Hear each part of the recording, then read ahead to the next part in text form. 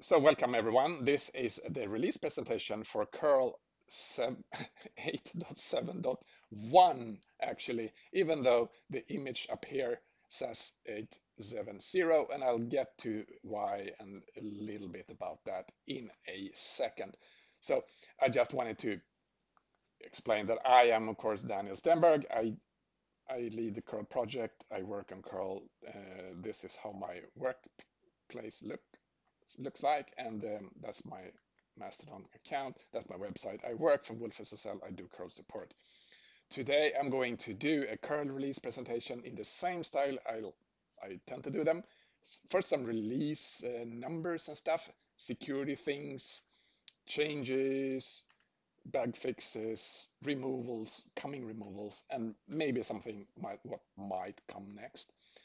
And today I'm talking about this 870, 871 release. This as two of them, but they're pretty much one. So it happened because I did a 870 release this morning, my time, 7:48 roughly, and then it took a 40 minutes something until someone found out that one of the files in the tarball that I put together in the release was broken. So I immediately decided I would do a .1 release, which then basically just fixed the tarball. So there, all the source code is actually identical in the two releases. I just fixed the because the source code in the tarball is actually generated, so it's generated just correctly in the follow-up release.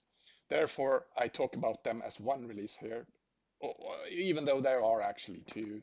But just forget about the .0, go with the .1, and everyone will be happy.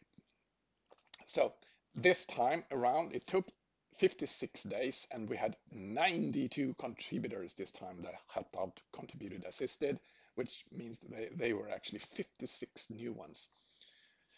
A lot of people helped out. 37 were authors that contributed or wrote code that we merged into the Git source code repository. 1,252 authors in total. A lot of people. So yes, this was a complete release cycle until we did this release, which means that we have been working on curl for 9,500 days under the name curl. We started before, so it's actually more in total. So today I wanted to mention or specifically highlight 4 security advisories that we are announcing in association with this release, these releases today. And as always, I recommend you go and read all the details from our site, our details, our explanations, and the resources we provide. Because if you read up on these CVs elsewhere, they are often not as complete or detailed. First one is the CV 2024-2004. It's a funny thing. It is actually it's a way that you can disable protocols. You can or enable. There's an option in curl, but when you can say only allow these protocols and don't allow any others. And we messed up, which made it possible to sort of provide a confusing set of options of what protocols to allow. Don't allow anything, and it would accidentally still allow protocols. So basically, even though you would disallow protocols, it would still allow them in a sneaky way. Read up the complete explanation if you're using this feature. Dan Fandrich found it is a low severity. We consider it because it's still you need to provide it in a pretty weird, illogical sort of way, but still shouldn't do that. Another one, this one is a memory leak. It requires a malicious HTTP2 server and an application that wants to do server push. A rare combination, HTTP2 server push and a malicious server. But if you would do that, and the application could then, well, the server could then just provide a lot of headers and when the push headers in this push request, and when the amount of headers reach the too many, the limit, which is 1,000, curl would sort of abort that server push, but it would not free all the headers correctly. So, and the application actually doesn't even notice that this happens because the push is aborted and just ignored, but curl will leak memory. And this can actually then leak memory up to megabytes per request. So we it can potentially be a problem for you for an application. We call it severity medium just because of that, but it's still a rare combination of requirements to happen. So found by W0x42. I don't think they don't have a real name. The third issue, another one that requires a set of very specific circumstances. So curl could actually accidentally avoid the certificate check when doing quick connections built with wolfSSL. So HTTP3 uses quick and not TCP and TLS. So when you would do HTTP3 with curl built with wolfSSL, it could actually accidentally bypass the certificate check, but only if wolfSSL was built with a particular build option, which was not recommended, and only if you would ask for another thing in combination that caused a failure earlier in the process. So read up on this if you use Quick and wolfSSL in combination with curl. It should be really rare to actually hit anyone, but that's why we call it severity low. Dexter Gehrig found it, CVE 2024-2379. Great find, but very specific. Another certificate bypass, this time with the embed TLS backend. So this is for regular TLS connections. So if you build curl with embed TLS and you tell curl to use a IP address in the URL, curl would actually not check the certificate correctly, or it would actually not tell embed TLS to check the certificate, so it would just allow it through. This was found by Frank Yu, or sorry for pronunciation of your name, but it is actually a regression because we had almost the identical security problem, I think is in 2016, so we brought it back. Silly, I blame partly the API in embed TLS, but also interesting, by the way, is a lot of embed TLS versions, unless you go with the most recent ones, they don't support HTTPS they don't support certificate checks of IP addresses. So when this fixed, your transfer likely fails unless you have a very recent embed TLS version. So those were 4 CVEs we announced in association with this release: low, low, medium, medium. You should really look them up and read about the details to learn if you're in a vulnerable position. And we also added a few new things in this release. So we have a few changes or features or whatever, and we, depending on how you count, I say 5, maybe they're actually just 4. But anyway, I'm listing 5 bullet points because it's fun to list bullet points. So first of all, we added a disable docs option into configure. So now you can actually build curl and asking curl to not render the documentation. This has become slightly more interesting because we now render documentation in a different way than in the past we didn't, and so now we do. So you can actually get the build process a little bit faster by not doing this. You may also, if you disable building docs, you may want to disable the manual so that the curl command line tool works, so that you can build it, because it needs the doc to build. Anyway, you figure that out. We introduced a new info variable. We have a lot of info variables, basically ways for an application to query state or informations about the past transfer. So when the transfer is done, ask libcurl about details from the previous transfer. And this is a new one. Did curl use a proxy in the previous transfer or not? And you may wonder why that is interesting, but it is. In sometimes, for example, you can set up a filter, so don't use a proxy for these particular set of domains. And then when you do a transfer, an application might not even notice or actually keep track of if that URL it used actually matched one of those sort of exclusions or not. And now you can ask libcurl, did it use the proxy or not? And we can also do the exact same thing from the curl tool then. So ask the curl tool, did you use a proxy in the previous transfer? It's just a Boolean, yes, no, 0 or 1, basically. We now support this shard 512 and 256 for doing digest authentication. It is used for HTTP and it's also for SMTP, I believe. I'm a little bit read up on it. And we have added DO trace configuration. So if you do DO, the DNS over HTTPS, you now can specify with the trace, the standard trace option for curls to say, I want to have DO trace output, which then sends a lot of DO data, DO traffic information over the regular verbose logging. Helps you debug and work out why DO things work or doesn't work or whatever you want to figure out in your DO traffic when you use curl. Those are pretty much the changes in this release. We have done a lot of bug fixes, of course. My script counts 162 bug fixes. A lot of those, of course, very minor. Maybe you don't even care about them.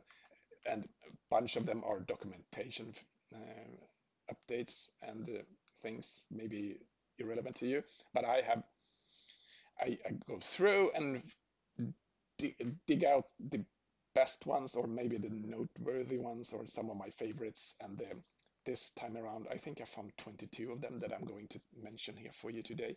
Just maybe interesting to you for you.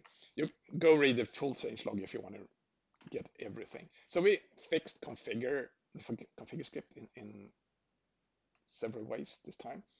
We, for example, now allow the libpsl library to get found with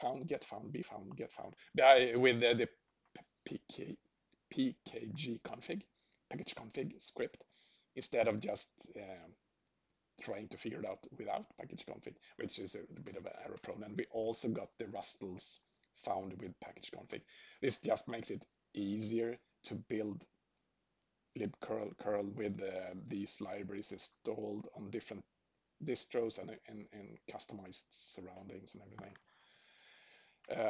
And we also now have a warning output in the end of the configure run if you're configuring curl to use a TLS library with which curl doesn't support TLS 1.3. TLS 1.3 was, the specification was shipped in 2018. That's roughly, well, coming soon, it's going to be 6 years. So going now with a TLS library, building curl with a TLS library without TLS 1.3 support, it might be a sign of you going with something maybe a little bit too legacy for you. It's just an information. It doesn't change anything. It's just, hey, you're doing this. Just be aware. Other HTTP related things that we've fixed. I wanted to just mention that if I mentioned the libpsl library just for the configure, PSL stands for public suffix list, is for keeping track of public suffixes, domain names. And if that if the PSL check fails at runtime, now curl will reject the cookie instead of just silently ignore the error. Typically, this shouldn't fail at runtime at all because it should have a backup built-in PSL database, but it can, depending on how you build the libpsl, it can actually fail at runtime if it fails to look, if it doesn't have a built-in database and it fails to load it from disk, it can fail. But now then curl will reject the cookie. So if this happens, it will reject most cookies, right? So be aware. It should be very rare for users to experience this anyway. We now have a better error message for HTTP1. Basically, when you have had a communication with a server so that we know it is an HTTP1 server, and then if it then returns a response without the status line, we have a much better error message. Previously, it was a little bit confusing because it would claim that it was a HTTP 0.9 response, even though it clearly could not have been. A sort of silly regression in the previous version made curl actually output an error if there was a response body in a head response. And of course, it's debatable if that is an error or not, because according to the spec, a head request should never have a response body. But curl has never previously been reporting any errors for this situation. And so we shouldn't introduce an error for that. And now it's not an error again, back like how it always worked. Not exactly HTTP related, more HTTP or more TLS related actually. When you connected with curl to an HTTPS proxy, and maybe you would do HTTPS over an HTTPS proxy, so two layers of TLS, and you would do IP. You would connect to one IP address to the proxy and to another IP address to the server, and they would do different versions. So one IPv6, IPv4 to one of them, and the other version to the other. Curl would mix up which, so it would check the HTTPS proxy using the wrong IP version. Complicated, confusing, but we fixed it. Library related things that we fixed. I have a few of them. For example, the file transfers are now faster again.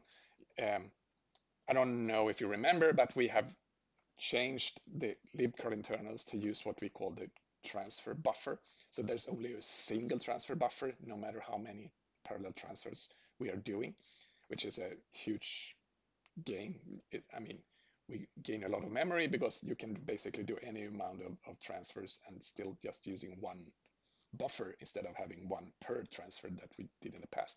But in that transition, we actually removed the use of that buffer in the file transfer, and now we're going back pretty much to making sure that file also uses that file transfer. So that file transfer buffer, which makes them faster generally than previously for a short while. We fixed mprint, the internal printf function to work better with the i32, i64 Windows magic things, how to specify larger integer types on Windows. We had a regression for start TLS for SMTP fixed.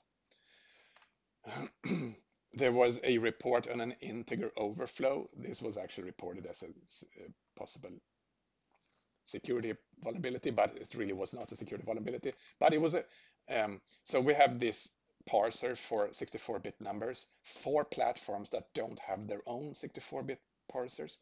I don't even know what platforms they are anymore. I'm not even sure they actually still exist, that anyone builds curl for. But anyway, so if you don't have a native str2ll function or equivalent on other platforms, curl has its own 64-bit parser, and it actually did the integer overflow check wrongly. It would actually depend on an undefined behavior. So it could actually end up with the wrong number if it sort of, if everything was, if the stars were aligned badly and you had a bad day and and you were really unlucky. Probably never affected anyone, but we fixed it. We fixed, this is one of the things that is going a little bit back and forth over the years, but over the releases even.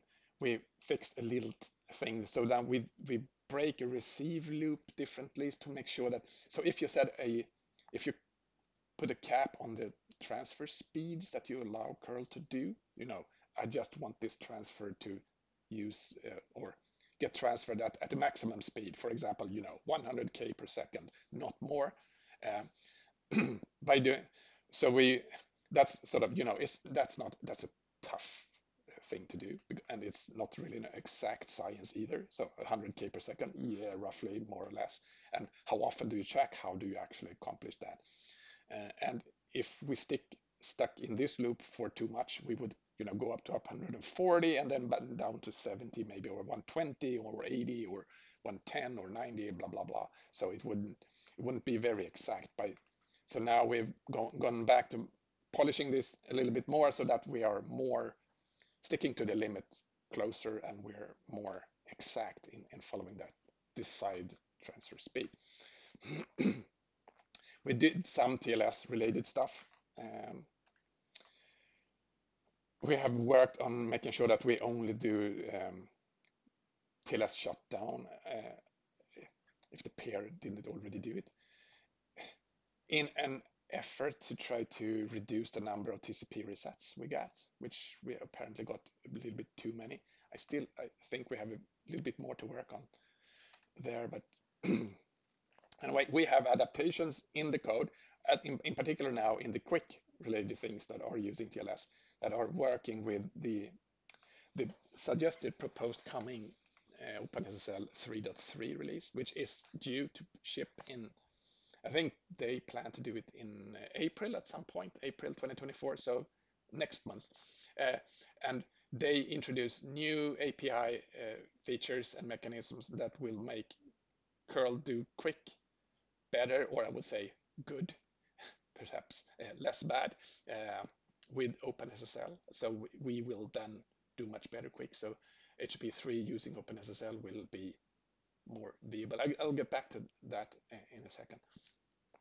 We got the Russell's backend updated to use their latest APIs. They did some changes, renames, and everything, introduced some slightly new concepts. So now you can build curl with that after that API bump. And we also fixed S-channel flaws like this and hang on an unexpected server close. Curl command line tool wise, of course, we did a lot of things. I think maybe 8, 9, 10 things here. So, for example, kind of interesting. So, if you do a post with curl and you do this curl at a file name, it will read the file, right, and post it. And the documentation says it will strip out all new carriage returns and new lines from the file. That's basically just a feature so that you can split up the file in multiple lines, but when you send it, it will just ignore the new lines and carriage returns. But it turns out that it was flawed. So if you only included carriage returns in the file, they were not ignored correctly. They are now. We made sure that the parsing of e tags and the content disposition headers are only done for 2XX response codes in HTTP, because otherwise, why would you care about them? A regression made us not support a blank string or an empty string for the -w option. Just a mistake. So we fixed that, and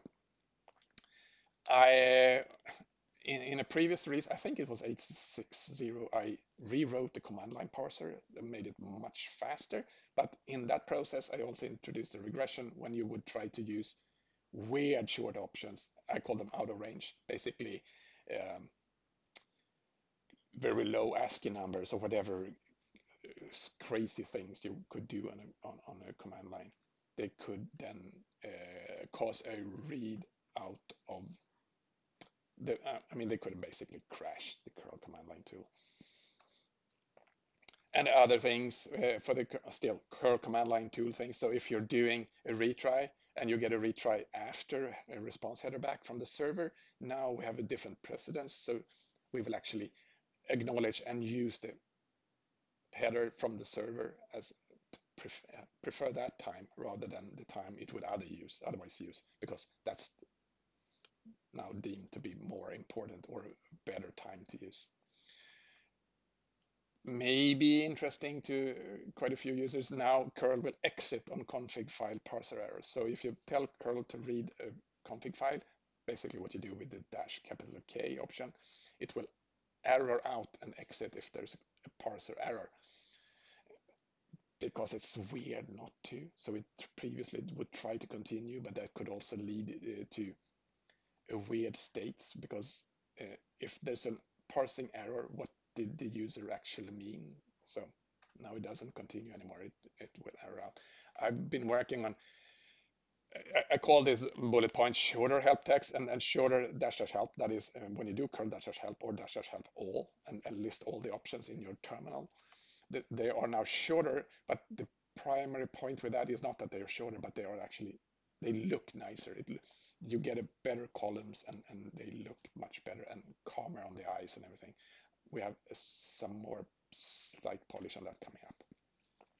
Another very minor thing is that I fixed the dash dash libcurl output better for these options.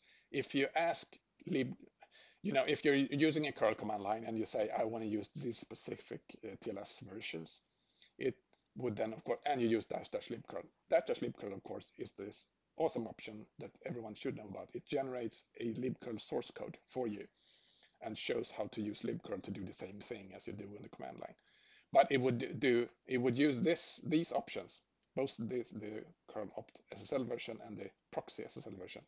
It would actually not do them optimally because of a mistake, and now it makes them nicer in the libcurl source output that it generates. Those were basically the I would say maybe the most interesting or fascinating or challenging bug fixes. We're going to remove a few things coming forward. Just wanted to mention that we are going to remove the HTLM WB support in June, coming up soon. So maybe not in the next release, but in the next, that's going to be gone. It actually doesn't work right now in the code, so you have to fix it yourself in the code if you want it to work right now. And basically nobody is telling us about it, so I guess very few people are actually using this, so it's not going to actually hurt anyone. We are also going to remove the support for space separated patterns in the no proxy options in July. Basically you have to use comma separated options. So if you use no proxy, separate your patterns with a comma and you'll be fine. That is actually how it is documented. That is how other tools are doing it. That is sort of it's not a standard. It's more of a de facto standard agreement among tools and browsers and whatnot. But this is our way to sort of go to more consistent treatment of the no proxy environment variables and options. Okay, so the next release is likely to become 8.8.0 because we have changes that we want to do, and most likely we will do that. And some of the things that we are working on that we have pull requests for, pending stuff, intentions to work on, include the following. I'm not saying that these will be in the next release, but they might be in the next or coming releases, or maybe we will not have them. ECH, the encrypted client hello. We've been talking about this before. It's still pending, still coming. It is something that is going to happen on the internet widely, so I think curl needs to support it going forward. We have a pull request, so in the works, it is coming at some point. We have a pull request coming for file directory listings. Basically, if you ask curl to do a file, you use a file URL, you can, with this, you can do a directory listing if the target is a directory, or yeah, possibly if it ends with a slash as well, I guess. We haven't really worked out the details yet, but it is work that is coming. We have this negative DNS caching pull request. I hope we will get that landed soon. To basically, if curl request or tries to resolve a DNS hostname, it will cache the negative result for a while, and not just currently it only caches positive results. Basically, if you're then repeating a bad host name, it will try to resolve it many times. Not with this pull request. I hope maybe there's a chance that we can go non-experimental with doing HTTP3 and quick with the OpenSSL backend. This is a little bit of a gamble, but we'll see. It might happen, depending on exactly how it works with OpenSSL's new 3.3 release coming. It could happen. We have a new proposed function called a new API called curl multi-weight FDS, as in file descriptors. It's just a way to extract file descriptors from the current multi-handle so that you can pretty much do poll on them yourself on all the file handles that curl is waiting for. We already had the corresponding function to get it's called get FDS, right? The file descriptors to do a select on the file descriptors. But if you rather want to do poll, there actually haven't been any such a function, and this is a proposal how to do it.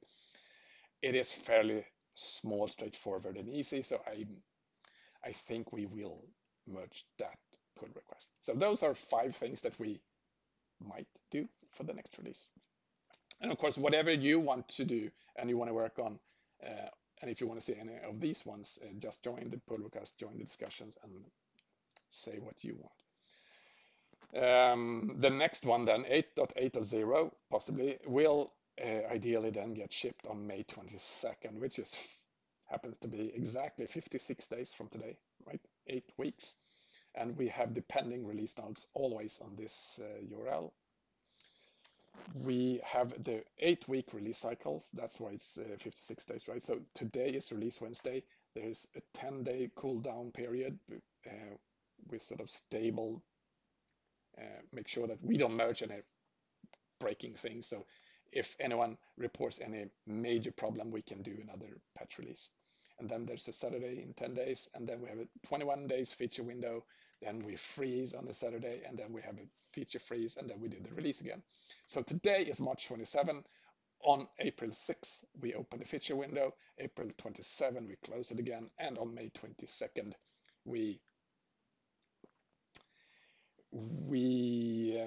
what do we do? We do the next release. Yes. I want to highlight that I do curl support for you and your companies. Get in touch if whatever problems or issues, features, changes, help you need when it comes to curl.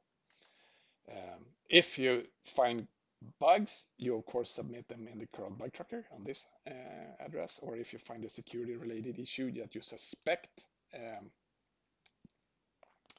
go to hackerone.com/curl and submit it, and we will deal with it appropriately. Of course, we don't announce it publicly until we have figured it out, fixed it, and we can announce a release fix. These are the official top sponsors of March 2024. Brand new this time around. I've dropped all the silver sponsors because there are too many and they change all the time. So I'm just wanted to emphasize these are the top sponsors. These are the big sponsors we have in the project. wolfSSL, Fastly, TeamViewer, Kiray, Elastic, and Hacks, and they are fundamental and make sure that we can ship curl the way we do. I want to especially highlight this time that we're doing a curl up. This is our annual curl conference. We're doing it in Stockholm this time in 2024. Google Curl Up 2024. Go to this website and read up about it. You can be part of that too. Just register ahead of time. It's at no cost. And that is what I wanted to say. This is curl, and you find all the curl details on the curl website, of course. That's about it. Thank you for watching. See you in the next release. Bye.